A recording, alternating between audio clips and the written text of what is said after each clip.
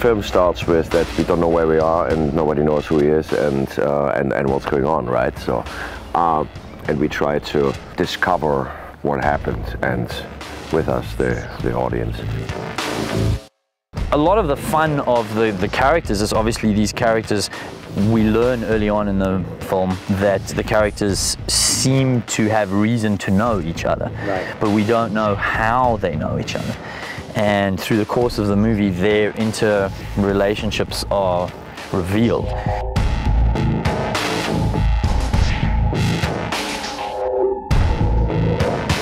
You start any movie in a mass grave, it throws up a huge amount of questions for your audience straight away. And then us stumbling into the story at the same time as the audience, you know, the really fun thing is there's a real shared experience between the characters in the movie and the experience of watching it.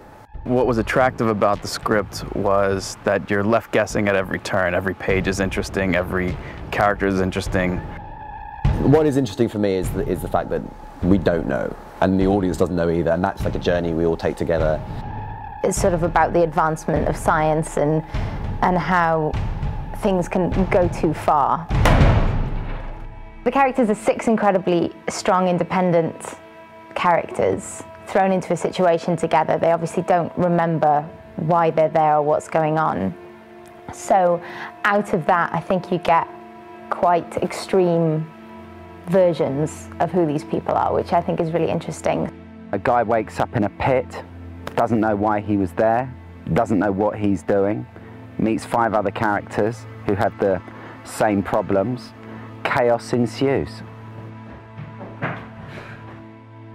It's a character drama. I think that's what the actors have been excited to play, and I think you're going to care about all these characters. They are all by themselves, so where are they supposed to turn for help besides each other?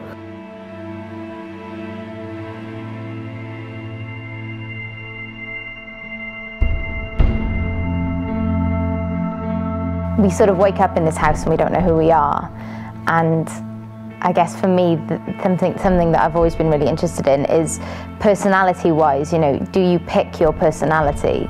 If that was taken away from you, if you lost your memory, are you still the same person? I feel like there's something really interesting about when you strip away all the baggage that people have picked up through their lives, when you take away all the memories and all the sort of things that have forged their personality through their lives, and you strip it all away. So here's people, they wake up and they've got no memory of anything, they don't know who they are, they don't know what they like, what they don't like, all of these things. You know, how much of their personality is based on their kind of primal instinct, on what they're naturally drawn to do, on their ingrained morals. In talking to Gonzalo when he was, you know, working on the film, he would say there's nothing scarier than losing your mind, and I think that plays into this, and it's a true statement. I think we both had quite a clear idea of what the character was going to be like, particularly in the sense of the fact that he doesn't remember who he is, and he starts having these flashbacks of things that he's done which don't seem good at all.